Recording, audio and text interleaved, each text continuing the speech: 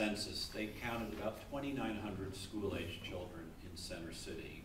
By a count that we've done with health department data, over 17,000 children have been born between 2000 and 2008 to Center City families. You can see strollers everywhere when you walk through many of our neighborhoods today.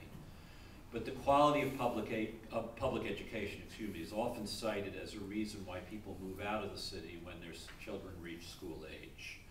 So sort of a two-part question here. One, do you believe that Superintendent Ackerman now is sufficiently focused on this challenge? And either way, are there things you might do as a legislator to help the city retain middle-class families in the public school system? I'll give this first one to Gregg.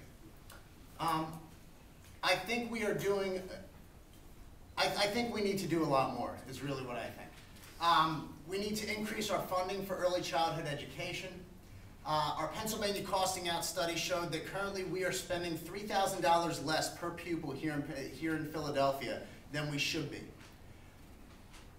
Really, I think we need to re-examine the entire way that we actually go about funding our public education, because the fact that there's a direct link between our property taxes and the quality of public education that our children receives is an archaic process that needs to be changed. We are also the only major American city in the country that doesn't run its own school district. And I think it's pretty clear that our state is not doing a good job of running our school district, so we need to have it brought back to the hands of Philadelphia. And I would hope that our current legislators, especially my opponent, would try to take measures to make that happen.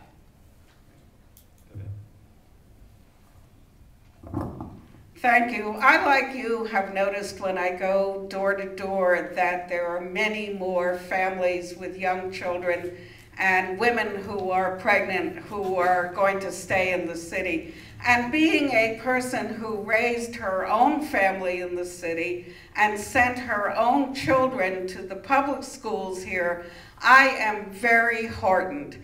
And in order to help to make these schools better, to provide resources to them, I am very active in bringing grants to a number of schools and participate with them in a variety of activities that help them advertise to other families in Center City.